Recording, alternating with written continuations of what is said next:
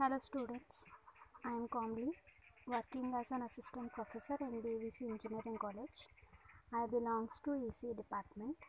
In this video, we are discussing about Introduction to Linear Wave Shaping. In this, we learnt about the definition of linear wave shaping and what is linear network and what are the linear elements and the response of linear network by different inputs. First, about definition. Linear wave shaping is defined as the process of altering the form of non-sinusoidal signal by transmitting through a linear network. So I'm giving the definition again. The process of altering the form of non-sinusoidal signal by transmitting through a linear network. Altering form of non-sinusoidal signal.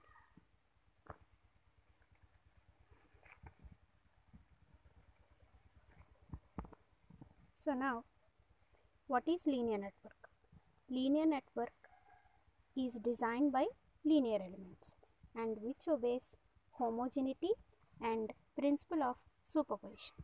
So now about linear elements. So linear elements are the components which are resistors, capacitors and inductors. So resistance can be represented by this symbol and the capacitor is represented by this symbol and inductor is represented by this symbol. And now let me tell you what is resistance and what is capacitance and what is inductance and its units. And resistance is the property of the element which opposes the flow of current and the units are ohms. And the capacitance is the properties to store the energy in the form of electric field and the units are farads. And inductance is the property which stores the energy in the form of magnetic field and the units are Henry. So by using these three components we can give four combinations for it. So those are RC combination, RL combination and LC combination and also RLC combinations. These are the four combinations that we have by using these resistor, capacitor and inductor. So in linear wave shaping we are getting the response of linear network, right? So by giving different types of inputs we are getting that response. By using these RC networks we are finding the response of different inputs. So those inputs are sinusoidal and which will be like this, which has some form VA of t equal to Vm into sin omega t, like that. And the next one is step and which will be like this and which will be represented as u of t and which equal to a for t greater or equal to 0 and it is 0 for t less than 0. And again ramp, so which will be like this, which is represented as r of t and which equal to alpha of t for t greater or equal to 0 and which is 0 for t less than 0, where alpha is the slope of this line, straight line. And again next one is pulse. Pulse is like this, so which may be defined as two steps, the combination of two steps which has inversion polarities. So we have a rectangular or square input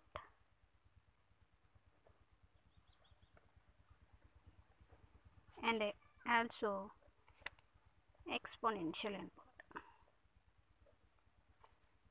So by using sinusoidal, step, ramp, pulse, rectangular and exponential inputs, we are finding the response of linear networks. So according to the definition of linear wave shaping, we are altering the shape of non-sinusoidal signal. So what about sinusoidal? So whenever we are supplying an input as a sinusoidal to the linear network, then shape will not alter, but the gain will be changed. That means that output may increase or output may decrease. By that way, we are finding the gain values for sinusoidal. And for step, ramp, pulse, rectangular, exponential inputs, those are non-sinusoidal. So by that way, we can alter the shape of that signal by using linear wave shaping. Let's see what will be the effect of RC linear network. Okay, so RC circuit can be divided into two categories. One is low pass RC circuit and the second one is high pass RC circuit, and these are the two combinations of RC network. Now let me tell you about LPRC, that is low pass RC. Low pass RC is a circuit which transmits only low frequencies and attenuates high frequency signals. Allows low frequencies and attenuates high frequency signals. So in time domain, the low pass RC circuit will be like this. At the input stage, we have a resistor. At the output port, we have a capacitor. And the current in the circuit will be represented as I of t. Okay. For now, let me tell you about the working of low pass RC circuit. Low pass RC circuit operation will be depends upon the reactance of capacitance. The reactance of capacitance will be infinite for low frequency signals. So then capacitor will act as open circuit.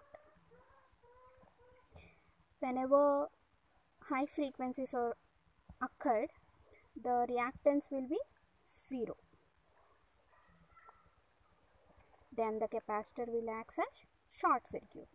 So whenever the capacitor is an open circuit, this will be open, then whatever the input we are supplying, that entire input will appear at output port. So the circuit can allow all low frequency signals. Okay. Next, whenever we are supplying high frequency signal, the capacitor will act as short circuit, so the output will be 0 for high frequencies.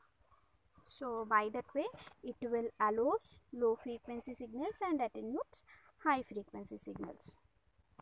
So coming to HPRC, the circuit will allows high frequency signals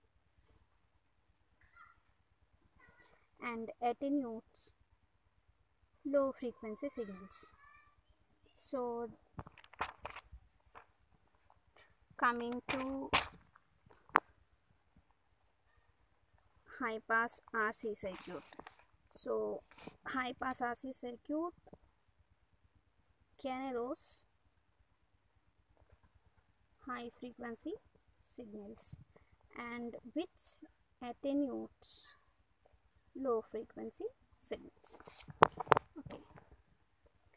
So this is the circuit of Highpass RC.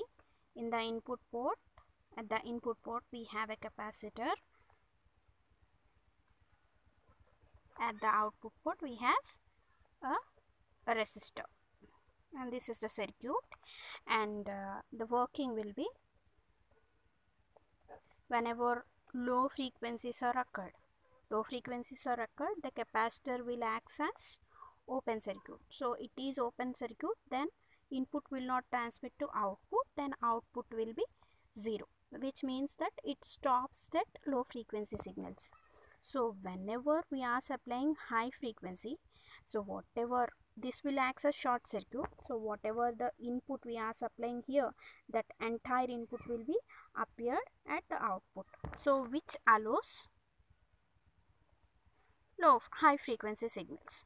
So that is the operation of high pass and low pass RC circuits, and this is the introduction part for linear wave shaping. In the next video we will discuss about the responses of each input by using low pass RC.